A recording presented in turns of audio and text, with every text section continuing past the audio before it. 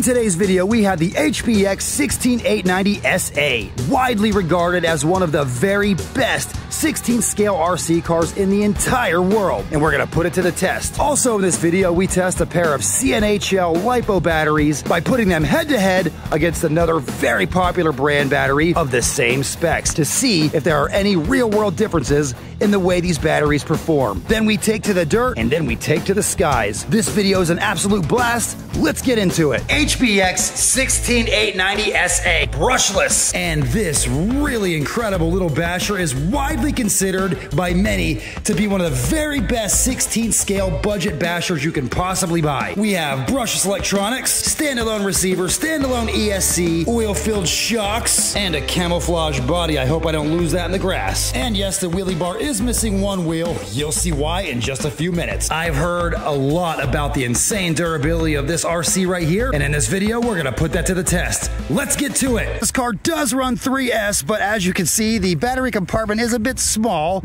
I suppose there are such things as smaller 3S batteries, but not by much. But we made it work because we're skipping 2S. Even though the car does generously come with two 2S batteries, we're gonna run 3S today. And of course, we're gonna answer the age-old question that everybody has about a new RC. How fast is it? Let's find out. That car definitely requires that wheelie bar. It is a little wheelie monster. Oh, good thing we didn't pull out in front of that. Let's give it the beans. Where are we going? Let's give it the beans again. Oh, I love that they have the brakes set gently on this car. It'll still stop, but it won't just lock up the wheels and flip the car over. And it will also help preserve your gearing. Oh, this little thing's pretty good. I can already tell this is gonna be fun. Oh, 36.7 miles per hour. I was expecting more around 33 miles per hour, but 36.7 on a 16-scale budget car that's this cheap, that is plenty fast. Oh, should have done that. I really like the suspension. It's got oil-filled shocks, and they've definitely got the appropriate amount and weight of oil in them. Oh, I love that. It just soaks it right up. And it's a good job, too, because we're taking that to the skate park in this video. Real good air. Oh, wheels. For such a small RC car, it's actually pretty good in the air, and it lands softly enough to where it doesn't just bounce back onto the roof. A lot of small-scale RCs will do that when you take jumps. They'll land just fine, but then they'll bounce back onto the roof. This one, right onto the wheels and stays on them. Let's see if we can actually ride a wheelie. Sort of. Oh, off-road, it's not bad either.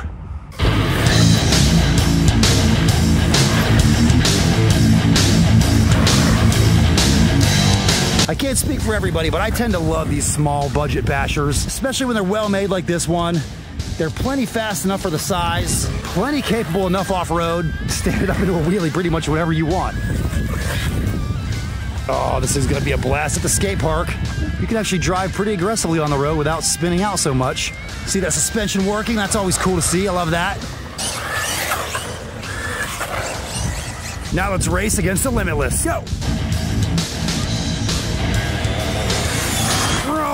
Oh my God, that was almost a massive crash. Oh, nice backflip, beautiful. Perfect. All right, guys, we've got these two 3S CNHL 6600 milliamp hour batteries, 120C, 240C burst, and we're gonna run it in that against a set of batteries that are actually almost identical in spec. We're gonna time how long the car can run on these batteries for, and we're gonna measure its top speed on each set of batteries. These batteries versus these. They're both running 6600 milliamp hour, 120C. These ones in my hand can do 240C burst. I don't know about the Scotians. You guys know the brand name. We'll link them in the description alongside these, and we'll see which batteries run the car faster and longer. Ooh, Scotchin, whatever batteries.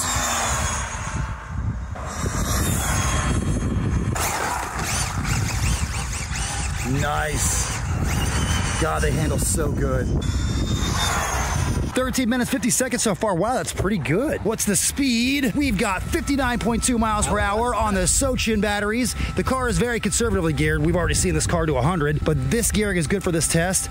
59.2 is what the CNHLs are going to have to beat. We've just gone into LVC about 25 seconds ago, so we've got 18 minutes, 19 seconds. Knock off 25 seconds, we're looking at, what, 17 minutes and 54 seconds. So that's pretty good. Now, I don't know if the CNHLs are going to last that long because they do have 240C burst, that's discharge rate, but they run 120C constant. Apparently, we're going to pop them in, see how fast it is on these batteries, and see how long it lasts. I don't know if the battery life will be quite as long with that 240C burst, but I think the top speed might be about a mile an hour or two faster. Now, we're going to give the car a few minutes to cool off. It was pretty cool when we put these batteries in it, so we're going to let the car cool off pretty much back down to ambient temperature to make this test as fair as we can possibly make it, and then we'll run it. So, Richard, you're, let me see. You are somehow only 86 degrees, so you're a cadaver. Pretty cool, huh? That's really cold. What was mine again? 91.4. Yeah, because I'm a hottie. I smell vinegar. Vinegar, huh? Yeah. I'm smelling a douchebag over here. About the same temperature it was the last batteries that we ran, so let's do this. We'll find out what it does on these batteries. Zoom.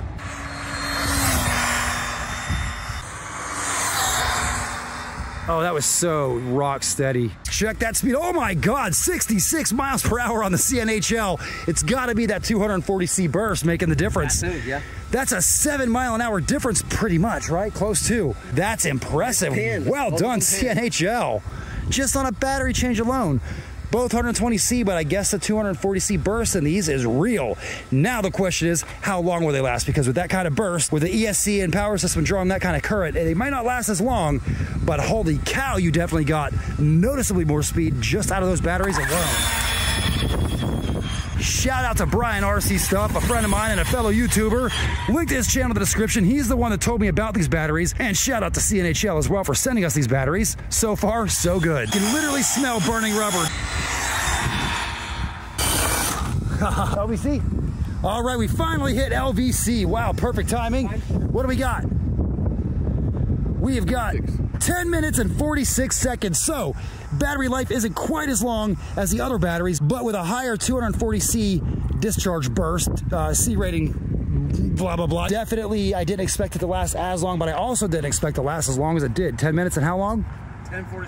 10 minutes and 46 seconds, nearly 11 minutes. And we got 7 extra miles per hour just on a battery change alone. But if you're doing speed, then it's really, that's really good. Yeah, it's like gearing up a tooth or two on your pinion gear. That's amazing just on the batteries. Just on the battery. I'm very impressed. Well done, CNHL. This car does come with a full set of paddle tires. Oh, those paddle tires actually look pretty cool on this truck. Let's go to the dirt. Oh, that was beautiful. Who wants to wheelie on the dirt with the paddle tires?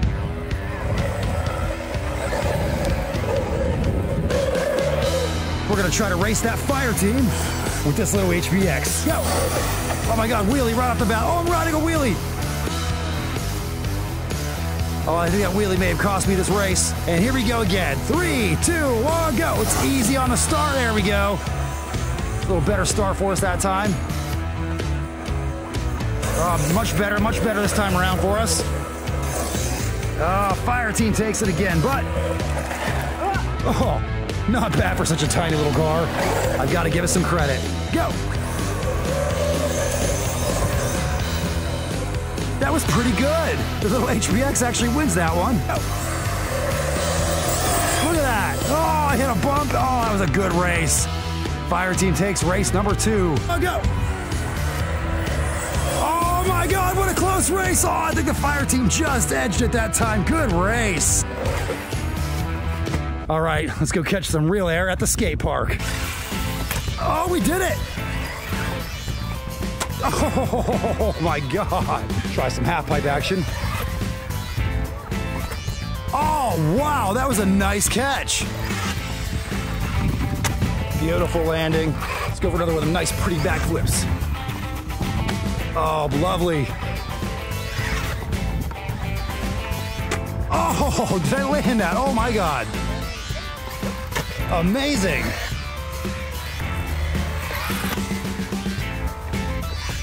Oh my God, that was a hard landing. Right on the wheelie bar. Oh, almost. Oh, Oh, this little thing is tough. It is really tough. Oh, we almost landed that. So far, so good. Gear mesh looks good. I don't see any bending in the drive shafts that warrant mention. Let's keep going. Oh, beautiful. I'm loving this car here. This car is awesome here. We did a wheelie on a banked wall. Oh my God. No damage. Oh, this thing is kind of a skate park hero. Oh, oh my God, it landed on the wheels. Oh, we almost made it all the way across. Slide down this wall. That was actually way smoother than you believe. That was like a sliding board. Oh, God. Oh, that was such a hard landing. We are in good shape. Still going.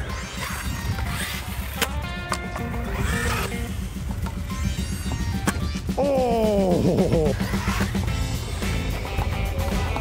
Oh my God. Still on the go.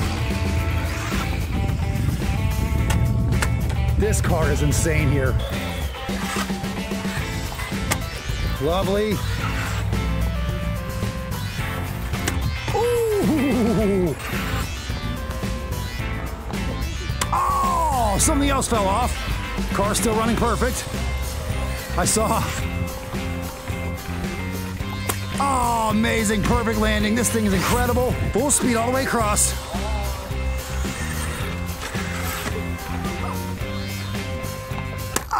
Oh my God. Oh, we broken something that time. Oh, actually, we didn't even break anything. We just knocked out a drive shaft. We knocked off one wheelie bar wheel, but we are getting massive, massive air with this thing. Incredible air. And the car's actually okay. We're just missing one drive shaft. Oh my God, guys, we found the drive shaft and the car is actually fine, except a couple of the bottoms of the shocks came off. No big deal. The shocks are still working just fine. And bottom hinge pin popped out. I could just pop it back in. I just didn't bring any tools with me. But otherwise, the car is still perfectly fine after all that massive air. Unbelievable little car this thing is. This is one incredible little machine. Concrete landings.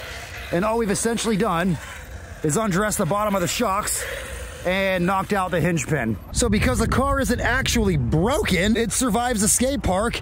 And if I had only brought some tools, I'd be able to put this hinge pin back in and we'd be on our way back into huge air. Oh, and we did break one of the wheelie bar wheels off, but after about 40 or so feet in the air and coming down directly on just that, of course that's bound to happen. Incredible car, link in the description. Absolutely proud to recommend this little car. It is a blast. And even the body isn't damaged. Look at that, the body's fine. It's a little bit scuffed up, but all you do is just take off the plastic film and underneath you have a virtually brand new looking, nice clean body all over again. It's like having two bodies. Here's how unbroken this car actually is. We found the bottom shock caps. We put them back on. The shocks are completely fine. I'm gonna pop the drive shaft back in, pop this hinge pin back in, and we are good to go. It'll only take a second.